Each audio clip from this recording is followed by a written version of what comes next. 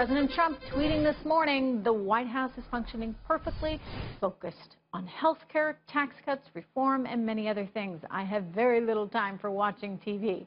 Well, we know the president is working to get his pro-growth agenda back on track, but yet the Democrats, the liberal media, they are really working rather aggressively to derail his plan. They want to focus on the Russian lawyer, this meeting Donald Trump Jr. had with the Russian lawyer, and how that may be treason, how that's illegal, how that may be criminal, et cetera, et cetera, et cetera.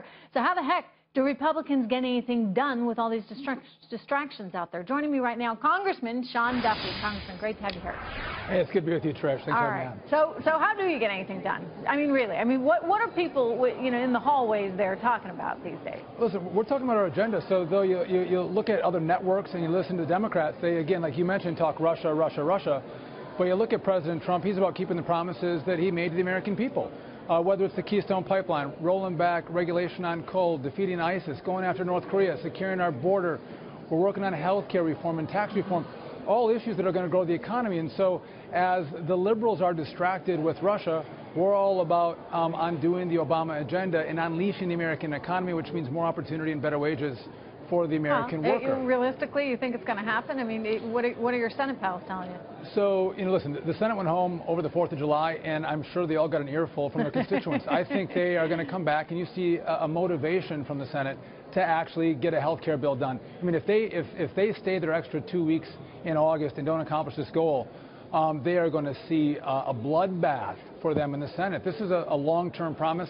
They have to meet it, and I'm pretty hopeful and bullish on their ability to get a bill out of the Senate. So I think it's going to happen. I hope so. And the market is still pretty bullish on it right now because we're looking at all-time highs, at least earlier in the day, for this market. Let me ask you, Congressman, about Fed Chair Janet Yellen, because you were the ones out there grilling her today. I want the viewers to see your exchange. Let's take a quick peek. What changes have you made since November 8th to kickstart this economy and make it grow that you weren't doing before November 8th? What changes have we made to kickstart the economy? Yes. We've continued on the course that we've been on of normalizing the path of monetary policy as the economy continues. You haven't changed anything really since November 8th. The real change has been we have a new president in the White House. Oh, I see. So you're not going to let Janet Yellen and the Fed take any credit for the improved economic picture or the better markets. Well, Trish, what you missed before that were Democrats. We're talking about, how unemployment has fallen and the stock market has risen and how great things were going. And they were applauding Janet Yellen for all her great work, trying to give her credit for this economy. And I wanted to make the point, you've done nothing different, Janet Yellen, since November 8th. The real kickstart to the economy has been Donald Trump. So let's not put the focus on her. Let's make sure we give credit where credit is due, which was President Trump. We also brought up, I have a great concern about the Fed's role in our boardrooms and our financial institutions. And she said that basically she has access to our boardrooms as a regulator, but she has access to everything our boards are supposed to be responsible for, which gives us great pause. And so we gave her some pushback on that. The Fed has a regulatory role, but we have our boards who have a fiduciary duty to their shareholders, which the Fed doesn't have, and we try to make that distinction for her as well. Congressman, do you think she's going to stay? I mean, there have been all these rumors maybe Gary Cohn would be in line. He seems to be pushing back on those, but is she going to make it through this president's tenure?